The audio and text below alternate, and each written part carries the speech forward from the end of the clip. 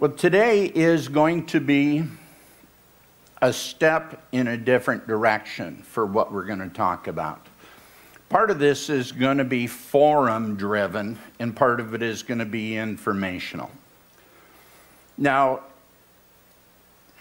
for us as New Hope, there have been a couple of major changes over the last 2 years, personally here within the congregation. One of them was very easy to recognize. It was the fact that we have gained some new members, new friends. And the other one was the addition of Bible studies that are directly linked to what the sermons are about and to doctrine. Now, doctrine, it's a significant thing. It can be frustrating. It can be time-consuming. It can be tedious. And it can be repetitious to deal and learn and function within doctrine. But in short, it is something we're commanded to deal with. And doctrine means that which I believe. Now, many people recognize that when you deal with doctrine, there can be arguments for and against certain things. There can be debates about the merits of something. Is it as important as this or not as important as that? Why is doctrine necessary? What would happen? Dave, go ahead. It's a guideline for the teaching. A guideline for the teaching. Nancy. Seems like maybe it keeps us all on the same page. Ooh. Wow, we took the first step and Nancy took the third step. Could it prevent something? Could doctrine prevent anything? Dave? It can prevent misbeliefs being given out. It could prevent heresy from being taught or stepping into heresy. Now, when we as New Hope think of doctrine, our experiences tell us that doctrine is important because of the historical value of doctrine, but we also understand that doctrine changes. Now, what is the big difference between the Old Testament, the Old Covenant, and the New Testament, the New Covenant? Eileen.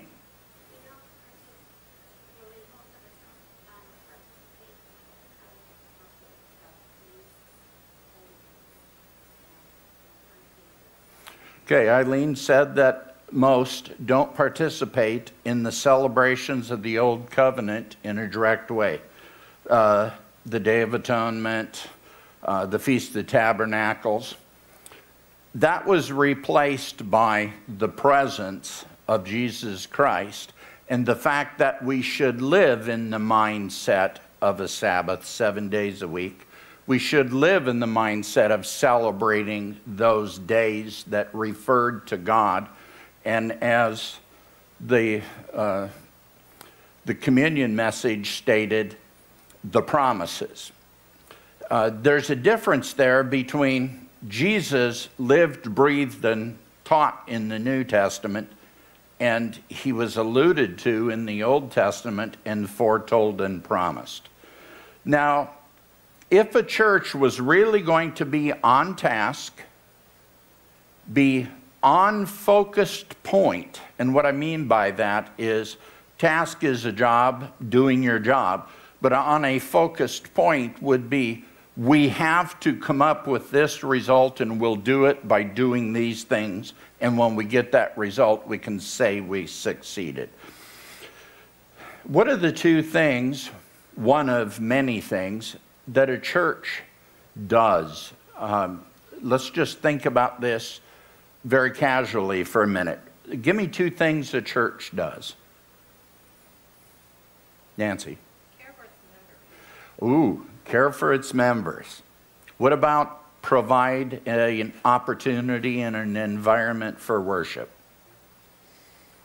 What about provide education and nurturing for people spiritually? Dave, you had a thought? It gives people a chance to serve as well. Ooh. Now, what are all those things connected to and about? They are about worshiping God the Father, Jesus, and the Holy Spirit. Pastor Joe, some years back, wrote an article on doctrine, and one of the statements he makes is this: ideally, churches would offer both discipleship classes and sermons. The classes would be more doctrinal and explanatory, with opportunity for questions and discussion. They'd be geared towards specific groups such as Christians, teenagers, preteens, and others. Now, if that's geared towards Christians, would it make sense that another group would be non-Christians, that would be geared towards? It would. Then the sermons could be shorter, Joe says, with more of a motivational orientation based on a short passage of Scripture. Now, why would shorter sermons be mentioned here by Joe? Bill knows the answer. I think Dave does too. Because sermons customarily, for us years ago, were 90 minutes and sometimes even longer. And the attention span of people evaporates after about 45 minutes.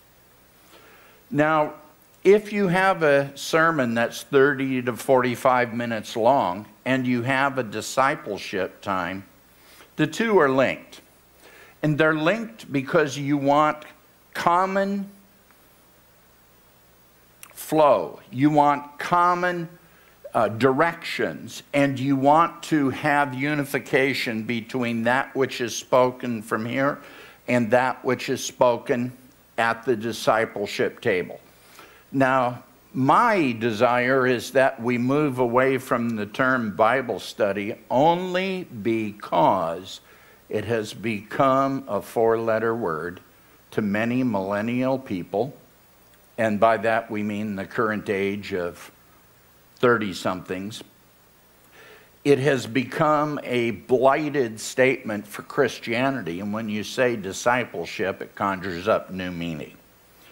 Now, in that idea of bringing up new meaning, one of the things that we're trying to do, based upon a time some years back, some of you weren't here to experience this, but Randall took the time to educate us, train us, lead us through some scenarios and some make-believe experiences that took us to the place of recognizing if we were going to go forward, did we go this way or that way over there? And we came up with the understanding that some things had to change, some things had to become more intentional, if you would. In that, we chose a direction, a sense of value. And one of the things that we chose was to focus on packaging the story of the gospel, the story of Jesus Christ, the Father's plan and the Holy Spirit, to package that in a way and deliver it in a way that attracts someone's attention. That becomes a, what was that you just said, moment for people. Now, in doing that, you can get into all kinds of problems and frustrations. You can upset one person because you used a certain description to wrap up a conversation about communion, the bread and the wine.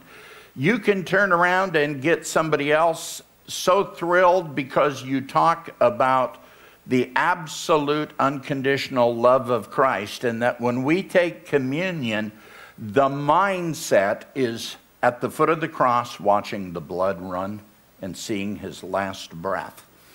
There are all these reactions, and they all come down to doctrine. Everything that a Christian does should be based on foundational beliefs. And I would go so far as to say foundational belief statements. One of the things we don't want to do, we don't want to leave the door open for heresy. We don't want to allow it to be spoken and then look back and say, gee, I wish I hadn't allowed that to happen. We don't want to be in a position of saying, you know what? I was warned about this and I didn't take the time to look after this and protect the flock. Now, in the early church, when we go back in the Old Testament, back to the time of Christ and then coming forward through the time of Paul, the early church developed a list of doctrines they felt were essential for new believers to know and accept.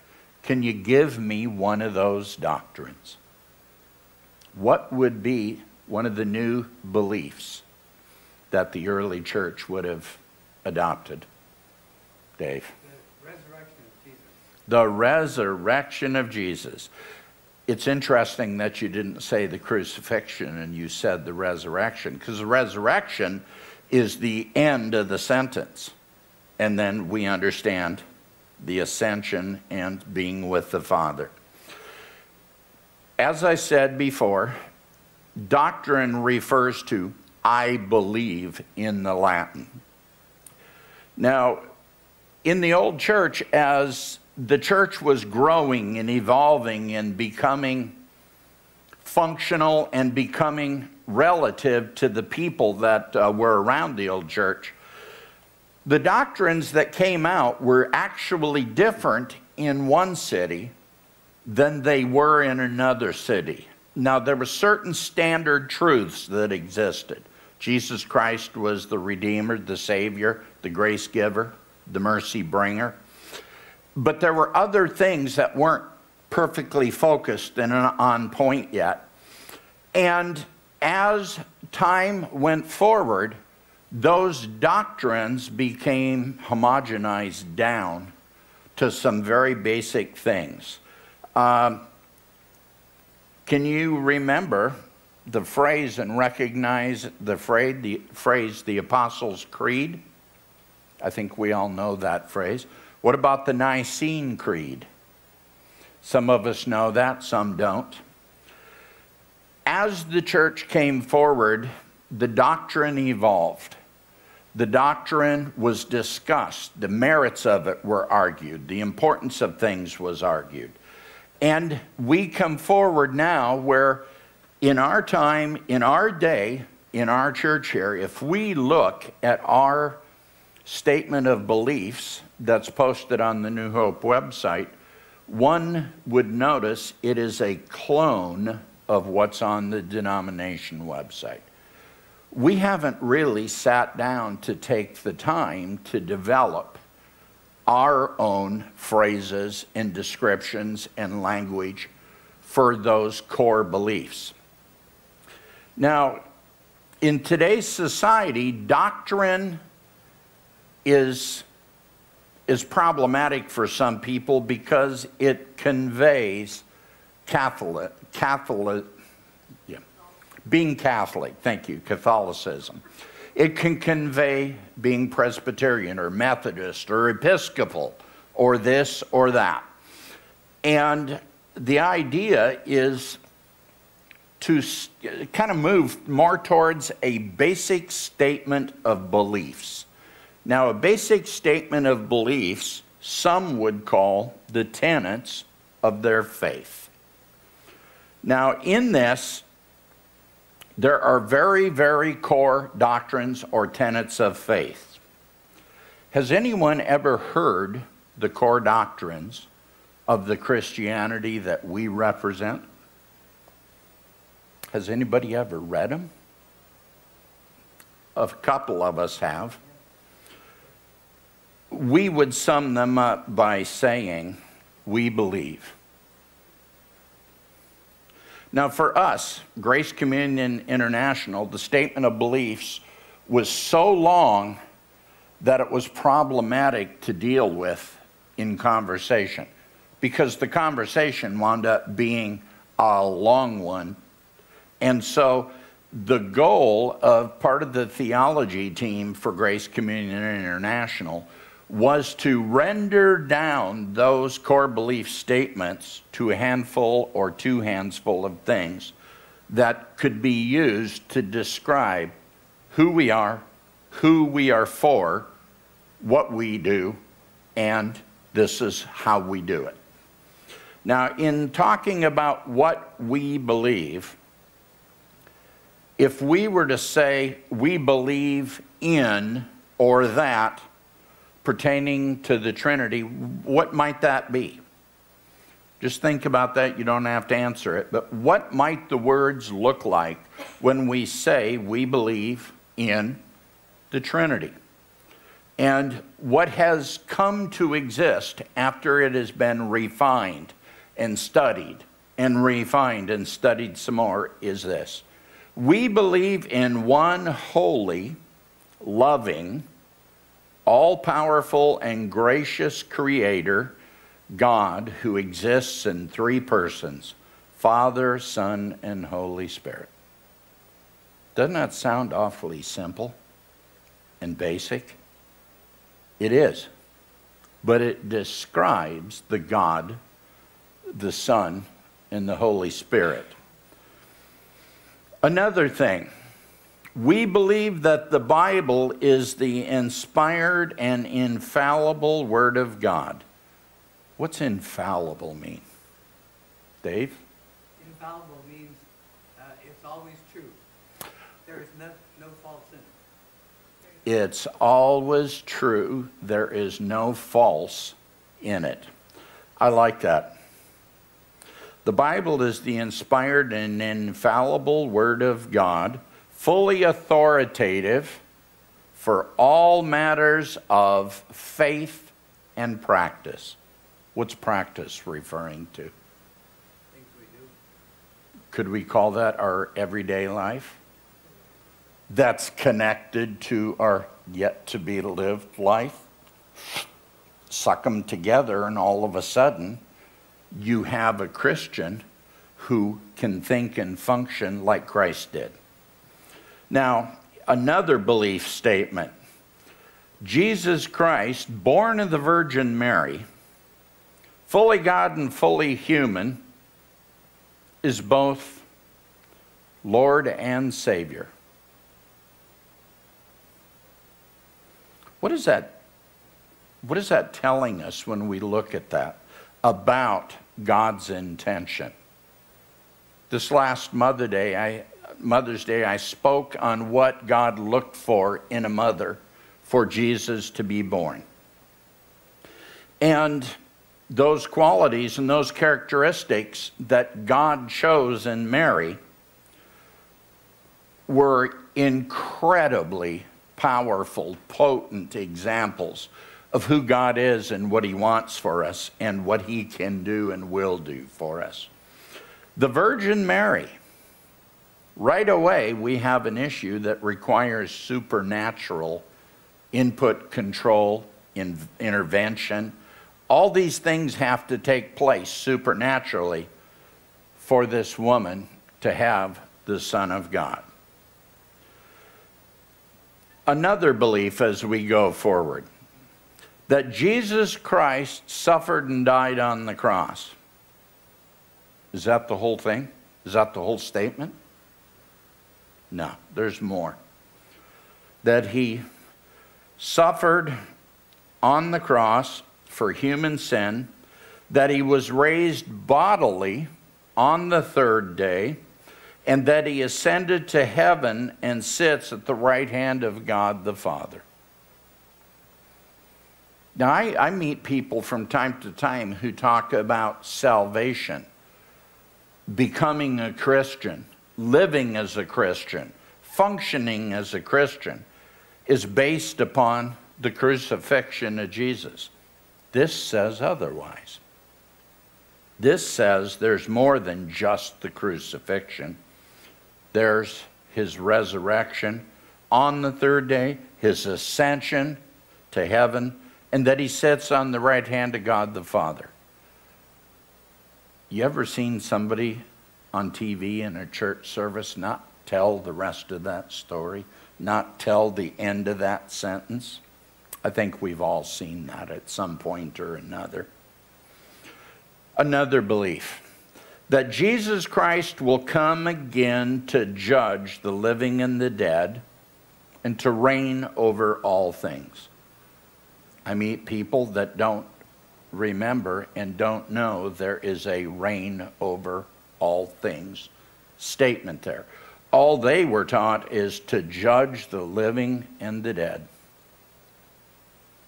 There's a big difference between judging living and dead and judgment and reigning over all things.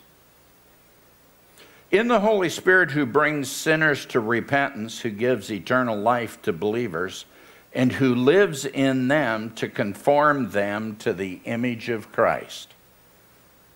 Now, there's something there that is key in this one. It is the hinge point at which everything works the right way. We've been teaching about this in Bible study.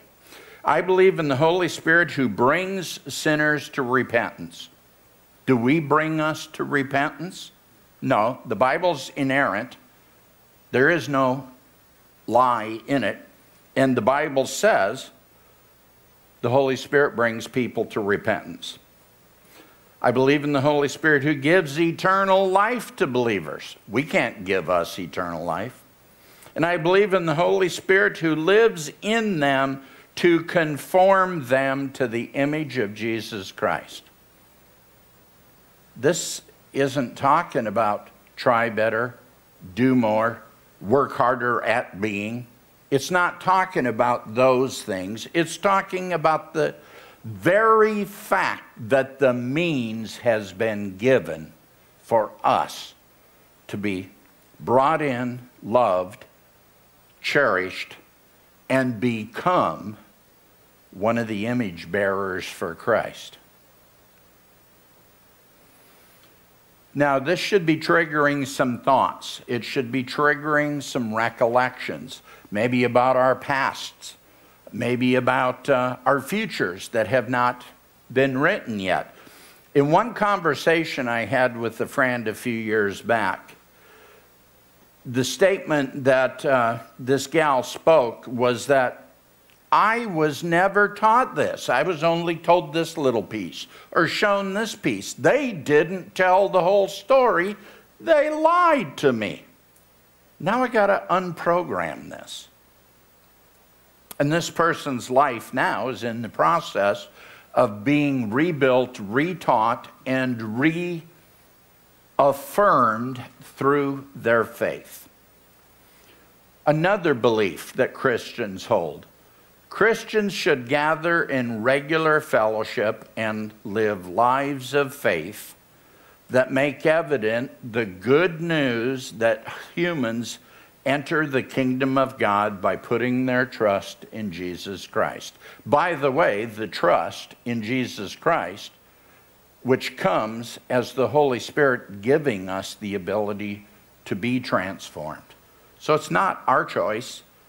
We can choose to participate, but we can't choose and make ourselves a spirit-centered being. That can only come through the work of the Holy Spirit and Jesus and God the Father. I've met a lot of people, some are Christians, they say that anyway, and they say Christians should gather in regular fellowship. And that's where the sentence ends, with a period. But the truth of it is, they also need to live lives of faith that make evident or show, point at, demonstrate, bring attention to the good news that humans enter the kingdom of God by putting their trust in Christ. It didn't say they enter the kingdom of God by trying a 57th time. It doesn't say they do that by working harder at praying more hours a week. It says by putting their trust in Jesus. It's another one of the core statements of our belief or the doctrine by which we live. I believe in the spiritual unity of all believers in our Lord Jesus Christ. Now, what is the spiritual unity about? Why is that important? The answer is this. Unity is the togetherness of people, because we're all humans, we're people. But in that togetherness, we, who we are, receive our faith from Christ. We have trust in Him. We're given the changes for our hearts, our minds, our bodies, and souls. We have to only choose to participate, and that unity comes into being when we come to know what it is.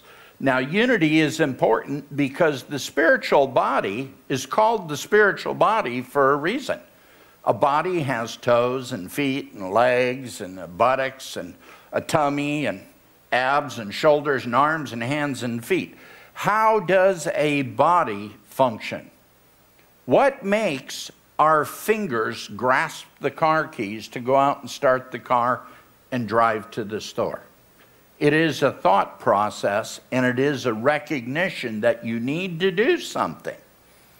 Now, in that, the Holy Spirit is the nervous system for the body of believers, those people that are in this kingdom on earth that is Christ's.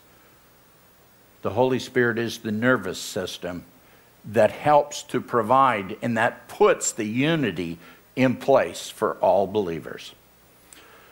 I believe that salvation comes not by works. Wow, we've said that a couple of times. But only by God's grace through faith in Jesus Christ. Salvation comes not by works, but only by God's grace through faith in Jesus Christ. That's freely given us. Now, there's a really strong picture beginning to form here.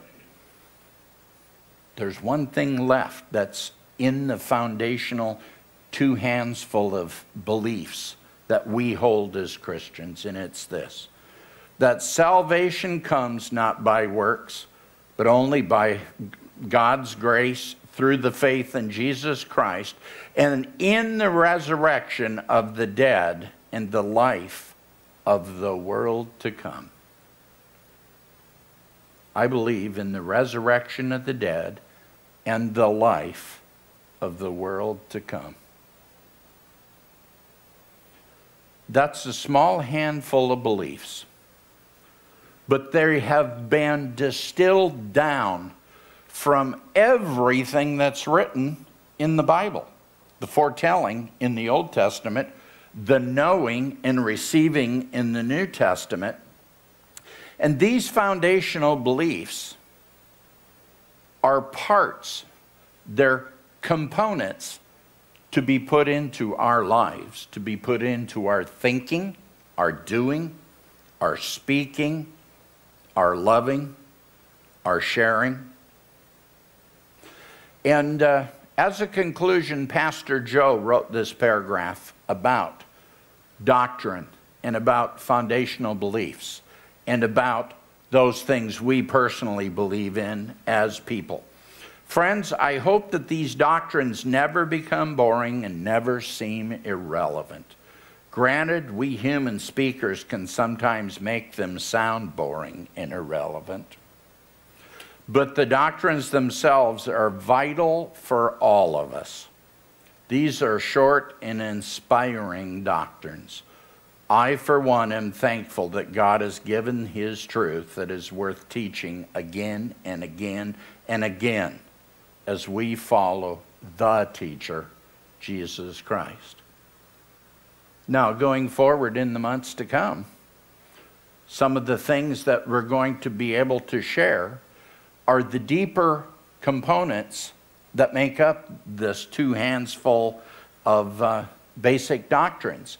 And we'll be able to teach these in a way that informs us and leaves us better able to talk with people, to share the hope that lies within us, to share the actual truth about who Christ is, and share the fact that even though they feel they have nothing to live for, one person can be changed by the truth of who Christ is.